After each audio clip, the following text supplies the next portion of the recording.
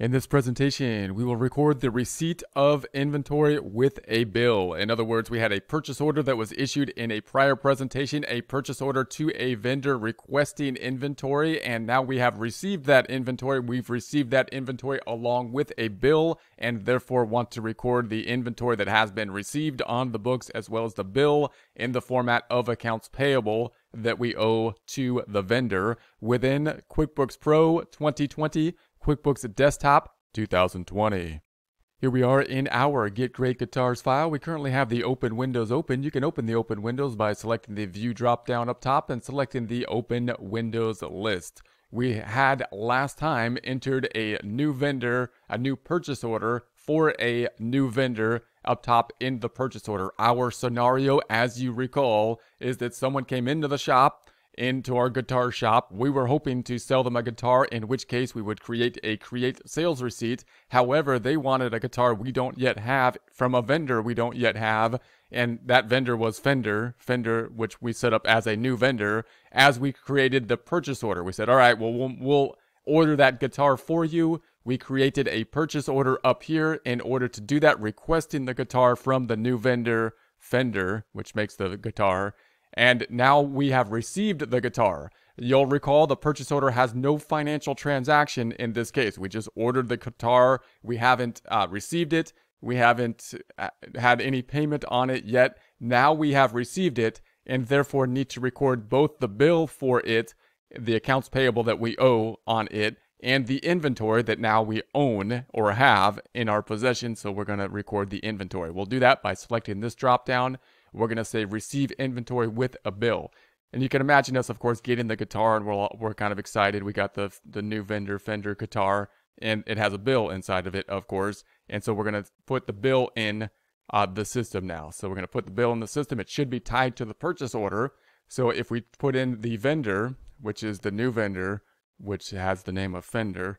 So Fender, we'll put in Fender and tab. And then here we have it says there's an open purchase orders exist for this vendor. Do you want to receive against one or more of these orders? We're going to say yes, we do. And so there we have it. There's the purchase order. If I select that, we're going to check it off and then say okay. Then it'll populate the bill for us. Now, if we mess that up, if there's a problem, we can close it out. We can just not, you can X out of the bill and then do it again, and it'll pop up. Will then hopefully show up again, and we'll be okay with it. Now, the date that we're going to have on here is going to be the 14th. It currently has the 9th. So I'm going to select the plus button on the keyboard, plus key, until I get to the 14th. The amount is going to be the correct amount, the 168. The bill is going to be due according to the normal terms that we have here. We could adjust the terms down below. I'm going to keep the terms that we currently have on it. You'll note down here that we have two tabs on the bill, and you'll note that also that the bill looks a lot like a check. Very similar kind of format as the check. We're going to enter, in essence, the same type of information as the check, but the check, you'll remember, of course, means that the checking account will be going down because we're writing a check. The bill means that accounts payable, a liability, what we owe to somebody, a vendor, which in this case is Fender, will be going up. The rest of it looks much the same as in the case of the basic tabs down below. The normal expense tab, really it's kind of not the best name for it. I would think of it as basically the expense tab being everything other than basically inventory is going to go here. Pretty much everything other than inventory goes in the expenses, because we might have a bill for furniture and equipment we purchased, and we might put it here or something like that. And then on the items, and that's not an expense, but an asset. That's why I say that. And then the items over here really mean inventory items. Basically, if it's a bill, we inventory items. Why do we need the second tab? Just like with the check, the inventory items are going to be something that we not only need to populate on the financial statements in inventory, the GL account, but also the subledger, giving the detail of what supporting information is for that inventory. In other words, what type of inventory is it? We need that supporting information when we deal with inventory. And it's going to be an SQ, Squire. We got one of them for 168, and so on and so forth. Then we have this field here, which is the customer job. We need this in place, and we're going to call it to be billable. And what that means is that when we go to actually invoice or create a sales receipt, and we choose the customer of new music stuff, it'll give us that pop-up and say, hey, you have this connected item here from that we could put as a billable item. Do you want to include that? And we can link everything together in that format. Not only that, but you'll note here that this amount with the 168 is the cost. That's what our cost is. And when we go to the add this to the sales receipt or the invoice, it'll actually pull not the cost but the sales price, because that's what we're going to sell it for. We're going to mark it up and sell it. So it'll actually connect it together and use the proper number, the sales price, not the cost, when we allocate this to the invoice or sales receipt, as we'll see in a future presentation. So let's record this and see what will happen. And we would expect accounts payable to go up and the inventory to go up. So I'm going to say save and close, and let's check that out. Let's open up our reports. We're going to go to the reports drop down up top. We're going to go to the company and financial. Let's first take a look at the balance sheet. The balance sheet, that's where we stand. That's where I like to start. Where do we stand at this point in time? So we're going to go up top to the customized reports.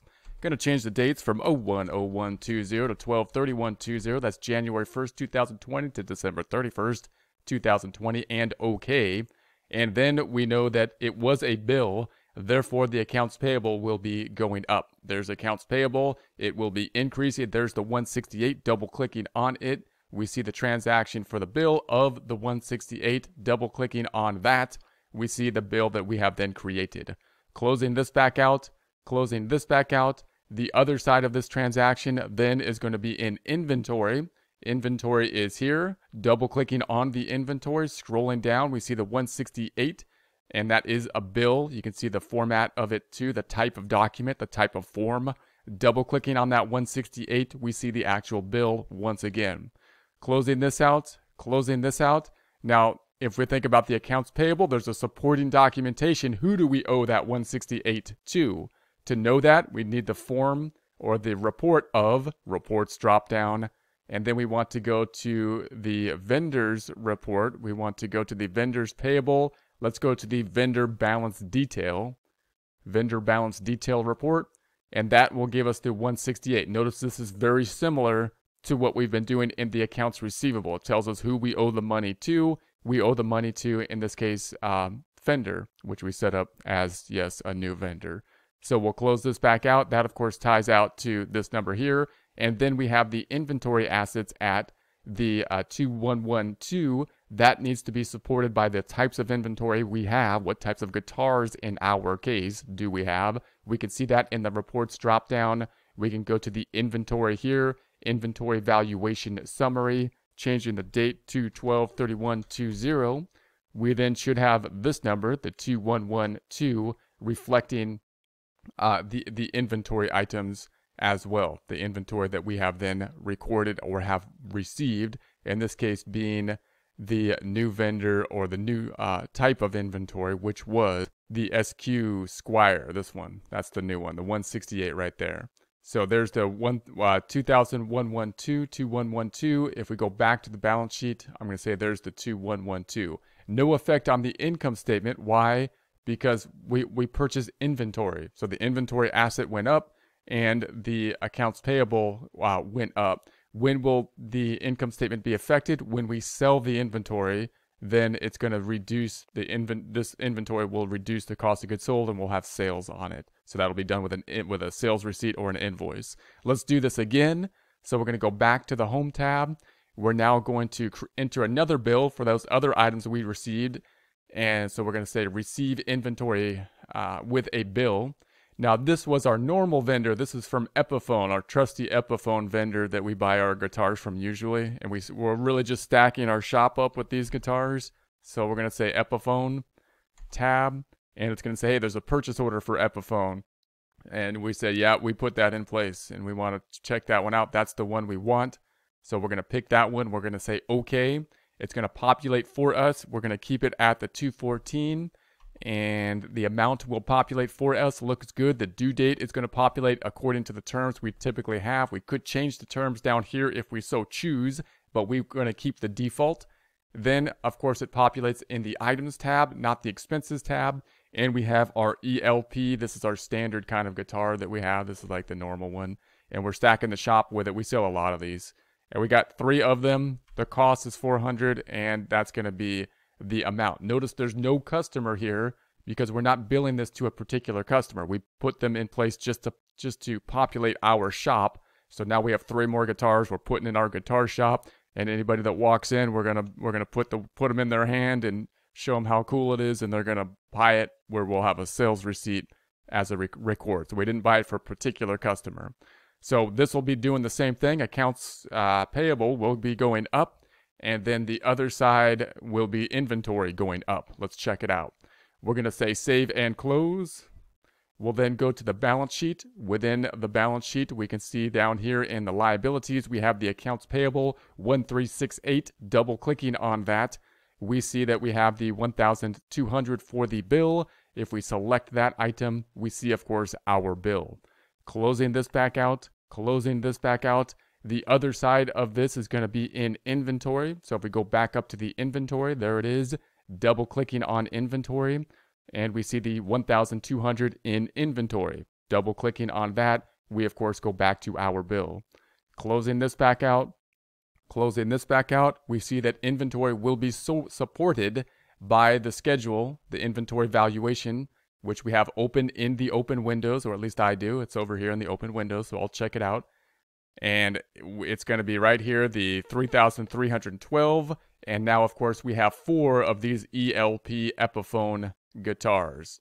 If we go back then to the balance sheet, we also note that the accounts payable should be supported by a report telling us who we owe the money to, which vendors we owe the money to. And I closed that one for some reason. So I'll open that one back up by going to reports. We're going to go to the vendors and payables, and then we're going to be going to the vendor balance detail report. Vendor balance detail.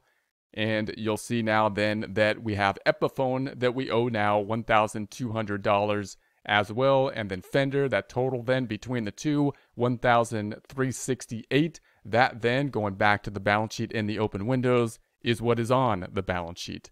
Now this might be easier to see again if you go to the trial balance. So I just want to get used to this. I'm going to the balance sheet right now. Notice I got to scroll up and down a lot just to get to these 2 accounts on it. If you were to go to the reports drop down, accounting and taxes, and take a look at the trial balance, then you can say 010120 to 123120, and then you can see all these 2 accounts much more easily without all the subcategorization. It might help you to understand the debits and credits as well, but even if you don't understand the debits and credits, you could see that this account's going up. Which account's going up? Why? Because the number's getting higher or lower. You can think of it in up and down, but it might be useful to learn the debits and credits, or if you're used to debits and credits, this will be an easier format to look at. The debits and credits are actually easier to work with than a plus and minus format if you understand them.